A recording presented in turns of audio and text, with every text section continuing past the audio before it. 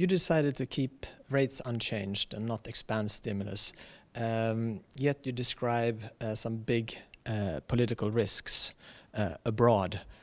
Could you please describe those risks a bit further? Well, first of all, if you look at our projections have hardly changed from our conversation in December. So the projections are the same, but while at the same time we have a very lively political conversation going on in the US about trade policy, a whole bunch of other things. In Europe, we have a number of very important elections coming up. And that taken all together is a risk in the sense that it's hard to put numbers on these issues today. But in a bad scenario, it could affect the world economy in a negative way. In a small open economy, that would certainly affect us, and then most likely eventually, one way or the other, also affect monetary policy. But at this juncture, it was best to just stay put and remember people of these things going on. If we focus on the states and the U.S., what's the big worry there? You mentioned Donald Trump during the press conference.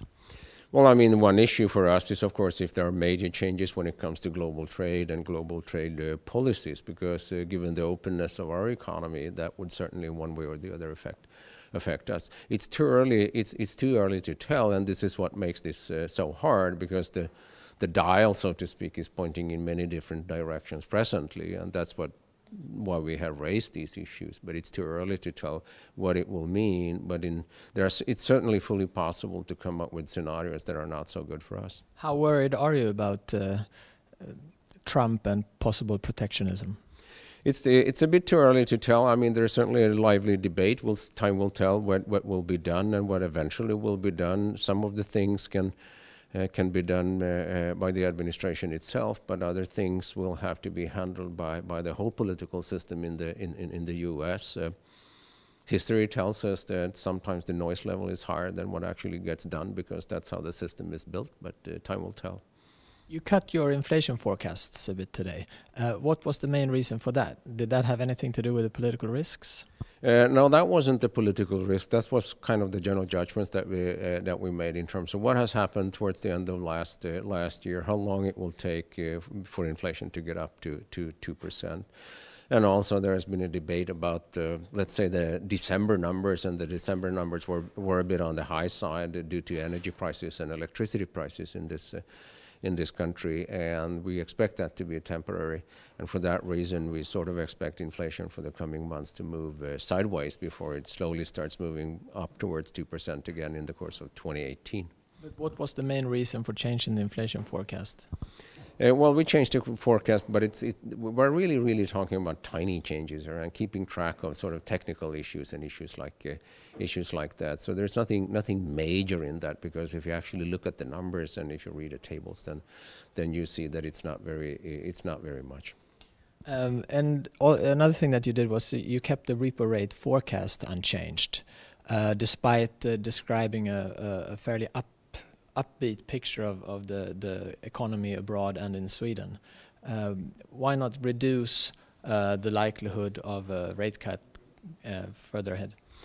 No, because in our view there is enough uncertainty out there in order to, and that uncertainty led us to the conclusion that it's better to be on the safe side, and we just could not find reasons good enough to change the policy path compared to the path that we had in December.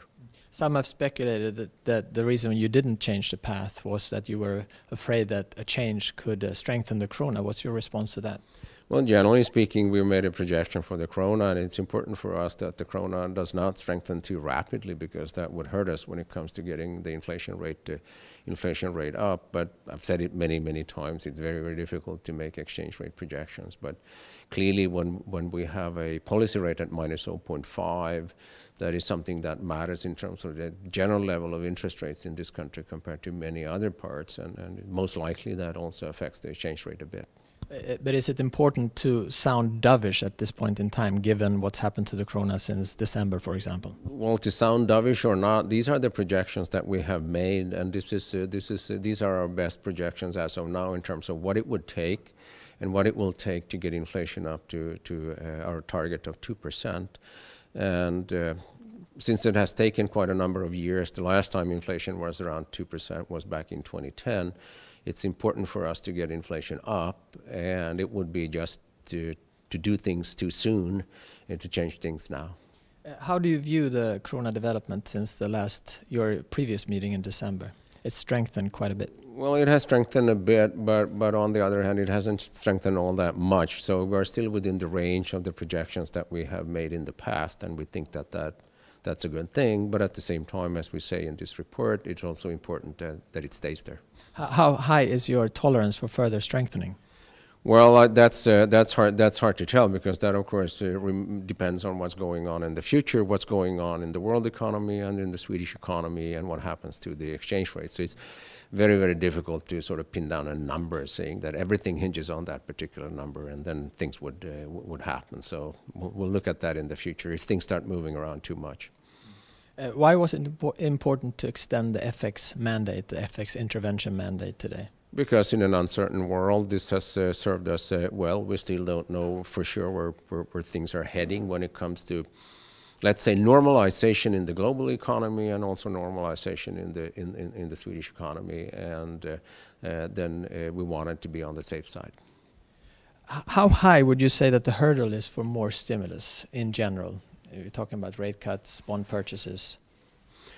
Well, that's very, very hard to tell. But I mean, we have gone through a period when it has been quite difficult to get inflation up to 2%, and just for the sake of the argument, suppose our projections were to be wrong, so that the inflation is actually not going up at the pace that we expect now. That would certainly be an issue where we would have to take this whole thing very, very seriously and maybe reconsider.